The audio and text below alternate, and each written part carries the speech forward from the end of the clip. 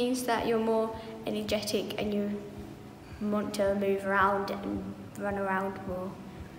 It means that I can be energetic and also have lots of fun. I feel like it's improved my life a lot, because if I probably didn't have ADHD, I would probably be like completely a normal person.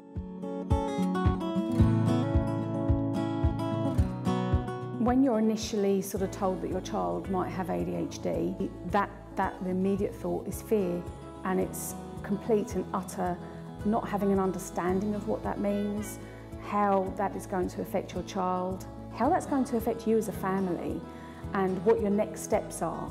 So when you start going down the process of getting a diagnosis, that can be quite intimidating. From a support group's perspective, what we try to do here is to allay those fears, is to reduce the stigma. But the parents that I've been supporting over the years that have gone through the QbTest process have all said how much it enhanced their ability to get that diagnosis and get the support quickly, because then they can go back to the school, they've got the evidence, it's pure evidence, black and white, right there, that they can then say, right, we have this diagnosis of ADHD, now can we get the support that we need for our child?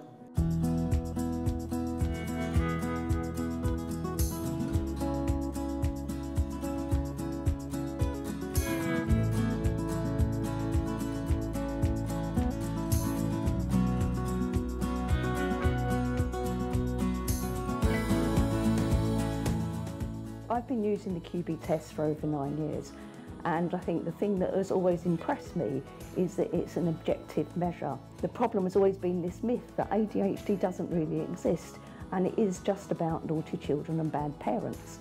And for me, one of the reasons why that myth has continued is because there hasn't been any objective evidence, and we've been very reliant on subjective methods such as questionnaires and observations, rating scales, and just reports from parents and school. So the QbTest is the first real, almost investigative process which has allowed some objectivity.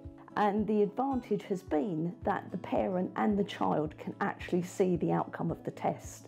I should also add that it's particularly valuable when it's a non-diagnosis of ADHD. The confidence in technology is such nowadays that if the computer says no, it's not ADHD, the parents are much more accepting of that, and we're having much smoother consultations when that process has happened. But overwhelmingly, the ability to be able to see the result of the test and to actually compare it to a control that is age and gender matched has really proved invaluable. I think an early diagnosis is really important, because the first part of any management of ADHD is about psychoeducation. It's essential for parents to understand why their child is behaving or learning in the way that they are.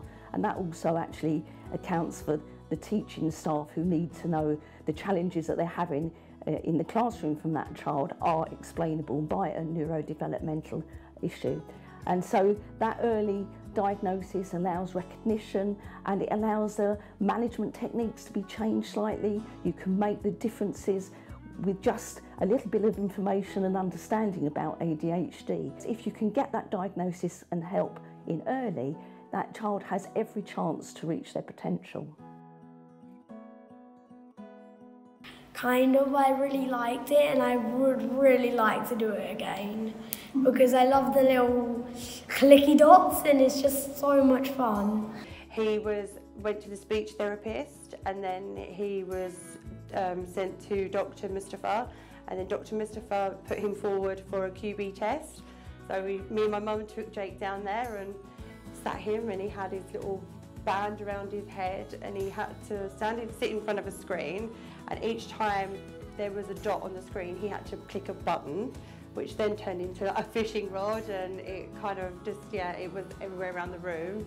And then it wasn't that long before, after that, that they came back that he'd obviously got the higher score for ADHD. And when you look, the little line on his head was like all over the paper. So yeah, it was, he did really well though, bless him. If you go on parents say and the school say, in my case it was conflicting. Even the two teachers from year 3 and 4 both wrote different things. And Kim Selby couldn't work that out herself. How is it these two teachers saw him less than 6 months apart and they're both saying different things? And then Mum's saying completely different to how he is. So with this, it's an independent thing rather than hearsay, like she's saying, he's saying, sort of thing. So yeah, I think it helped because medically they can see it and it can be scored. When I looked at the results and they was kind of explained to me, it was like, wow, yeah, it's kind of some data that you can look at which you don't really get along the journey, do you? So it was kind of reassuring to know that, yeah, this is actually happening. This is the data that's showing how her brain is functioning under those stress situations. So yeah, it did feel, did make us feel, I think, a bit more confident in that we knew we was doing the right thing. Yeah. Life is a lot easier now. We're not walking on eggshells because we know why, and he's given that time during the day just to focus and be calm. So life is definitely better now if we've got a diagnosis. Don't judge. You may see what you think is a naughty child, but there is definitely a lot more going on.